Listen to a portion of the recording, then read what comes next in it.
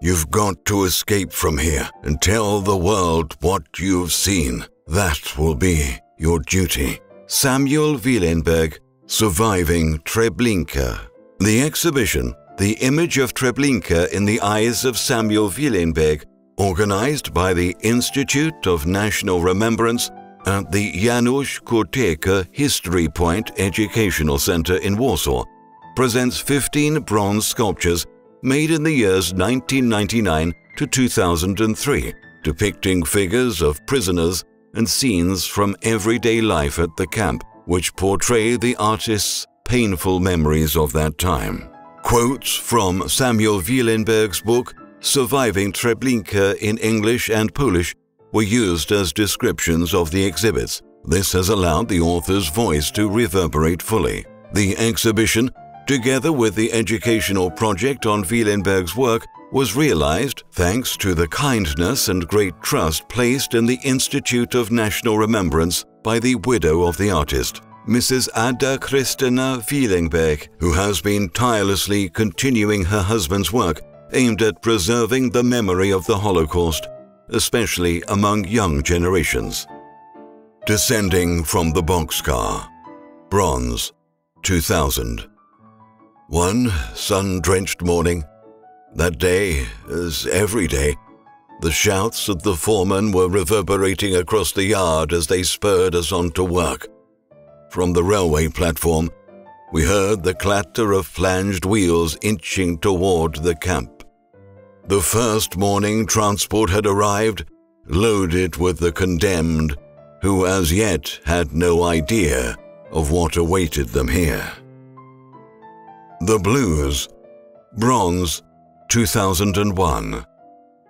This detail usually consisted of Hasidic Jews.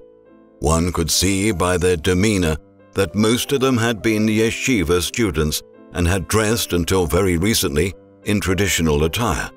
This modest group, with the broom as its emblem, was in charge of cleaning the freight cars and scattering disinfectant. It was they who removed the bodies of the people who died in the freight cars during the transport and hauled them to the lazarette to be incinerated. Lazarette, German, military hospital. In Treblinka, the deceptive term for the area with a killing pit in which a fire was kept burning. Ordered to remove their shoes, Bronze, 2002. Again, the train stopped. Now it lurched backward. The cars rocked violently. Through the grating, I saw that most of the train had been left behind at the station. Our wagon and a few others were being pushed slowly onto a siding. Then some huts burst into view, beside the track in the forest. Immediately behind them stood a huge pile of shoes. People milled about this way and that in the pile and around it. I found myself in a yard, about 30 meters wide with huts on either side. I took a position within a herd of men alongside the hut. A group of some 15 Jews, all with red armbands, ordered us to sit on the ground, take off our shoes, and tie them together by the laces. Homage to Ruth Dorfman, Bronze, 2001. We entered the hut and proceeded to a little hut where a row of prisoners in white hairdressers' smocks stood, each beside a small stool. I donned a smock which was hanging on the wall, pulled a pair of scissors from a crack between two boards, and stood like the other hairdressers beside one of the available stools. Hundreds of women passed my way that day. Among them was a very lovely one, about 20 years old. Her name was Ruth Dorfman, she said, and she has already graduated from high school. She was well aware of what awaited her and kept it no secret from me. Her beautiful eyes displayed neither fear nor agony of any kind, only pain and boundless sadness. "How long will I have to suffer?" she asked. "Only a few moments," I answered. A heavy stone seemed to roll off her heart. Tears welled up in our eyes. Zuhumil of the SS passed by. We fell silent until he was gone. I continued cutting her long, silken hair. When I had finished, Ruth stood up from the stool and gave me one long, last look, as if saying goodbye to me and to a cruel, merciless world, and set out slowly in her final walk. Undressed women on their way to the gas chamber. Bronze, 2000. People were ushered from the platform towards the wide-open gate that led to the transport yard. After crossing it, the SS ordered the men to undress, while the women were directed to the hut. Naked women with children were rushed to the row of hairdressers, and then they were led further to the path of death, to the gas chambers. A crippled Jew at the entrance to the lazaret. Bronze, 2002. Huge piles of clothing were ranged parallel to the hut. At the edge of the yard, 150 meters away, stood the fence with its intertwined pine branches. An opening in this fence was marked by a Red Cross flag. I reached a little room camouflaged at every angle, with benches along the walls. Elderly and crippled men sat on the benches, and a capo wearing a white apron and a Red Cross armband stood in the middle of the room.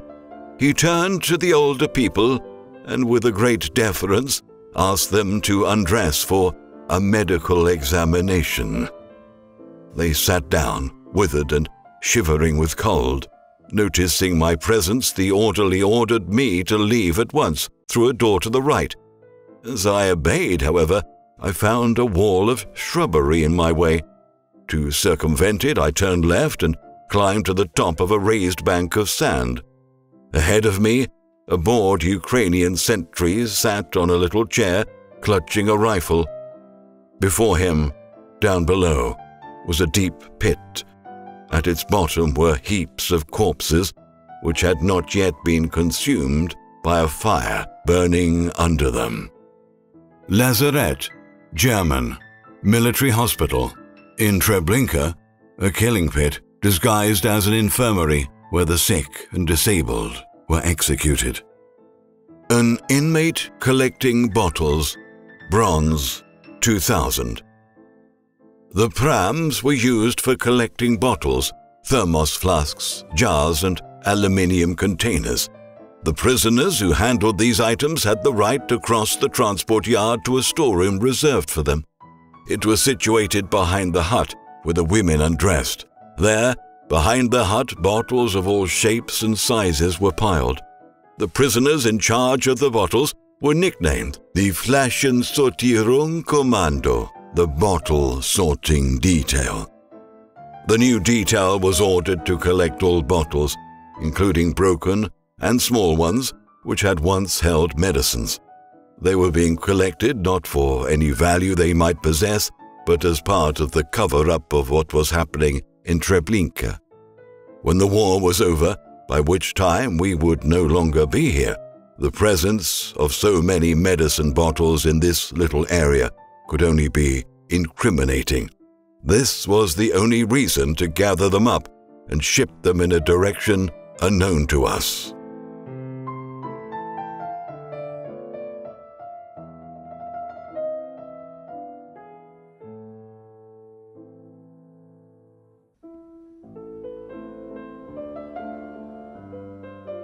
A girl from Warsaw.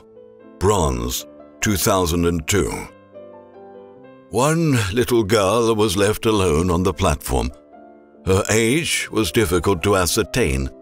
The torn rags which covered her delicate, slender body had apparently been a dress at one time. On her head was a colorful kerchief. She gnawed at its fringes with her white teeth. Her large, doe-like black eyes flashed about in fright. Her skinny legs were red from the frost, and her feet were sheathed in gleaming shoes with very high heels, in stark contrast with the rest of her miserable attire. She was clutching a partly eaten loaf of bread to her chest, as if afraid that someone might steal it from her. Like an apparition from another world, she approached the sorters one after another, glancing at the contents of the suitcases as if she were browsing around a market.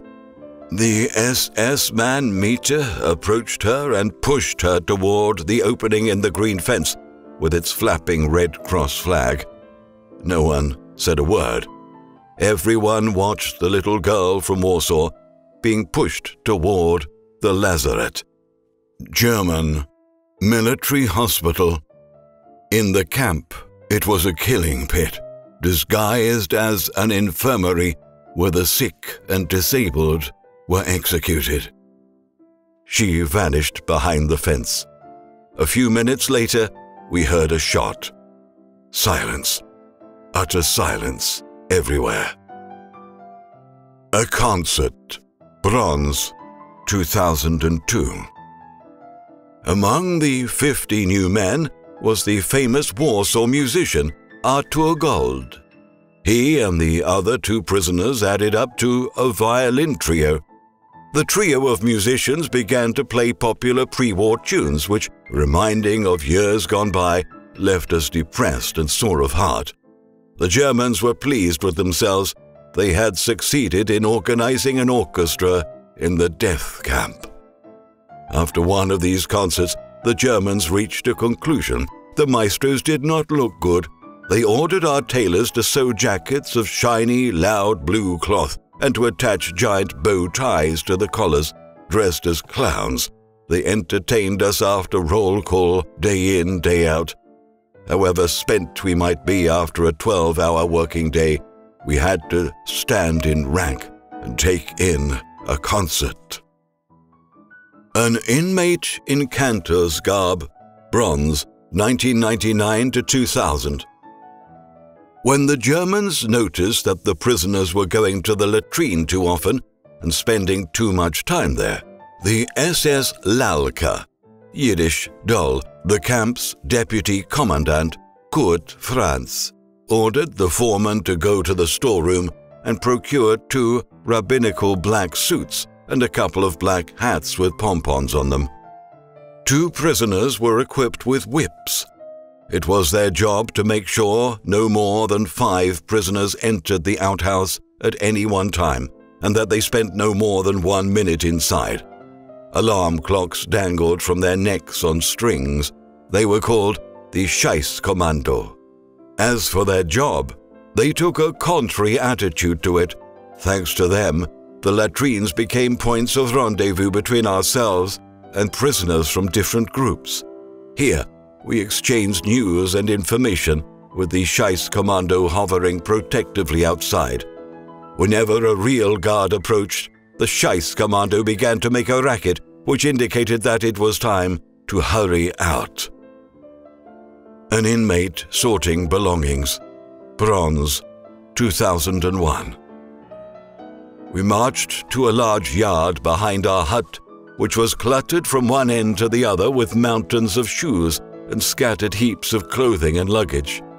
These rose to a height of some 10 meters around them, and there were thousands of open suitcases, their locks broken, and their owners' names smeared on them in oil paint.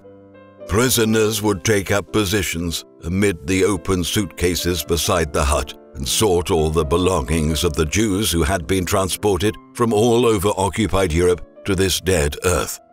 The suitcases were filled with spoons, knives, eyeglasses, pocket knives, shaving brushes, fountain pens, all the little items packed by the people who had been brought here. An artist, painter inmate preparing misleading signs. Bronze, 2001. Another prisoner approached us, a professional painter from Warsaw, a man of medium height with a hawk's nose and a very black moustache on his fair-skinned face. He was wearing a wide-brimmed black hat and a narrow black bow tie around his neck. He often talked to me at great length about his work. "I do paintings, portraits for the Germans," They bring me photos of their relatives, wives, mothers, and children.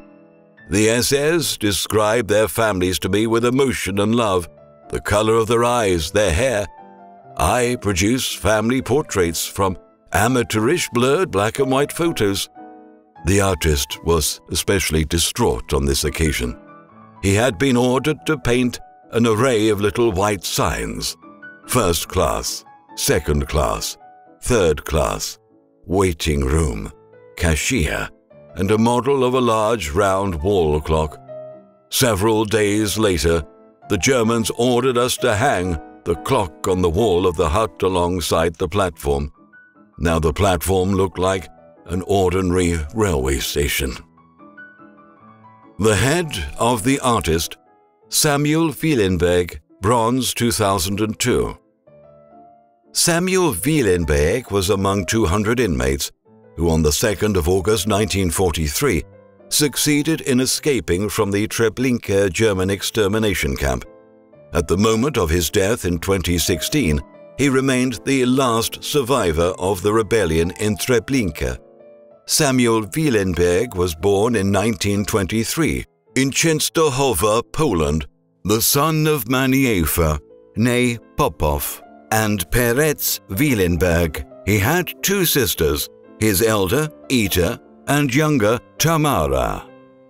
In October 1942, he arrived at the Treblinka camp in a transport of 6,000 Jews deported from the Opatów ghetto. Most perished immediately. He was the only one who remained alive. On his first night in the camp, Willenberg heard a familiar voice, as if from a great distance. It was Professor Mering, his elementary school history teacher. That night Mering urged him, "You've got to escape from here and tell the world what you've seen. That will be your duty." Willenberg was in Treblinka until the outbreak of the rebellion on the 2nd of August 1943. He saw with his own eyes the arrival of hundreds of thousands of Jews and thousands of Roma, and witnessed them being sent to death in the gas chambers. His own sisters, Ita and Tamara, were killed there.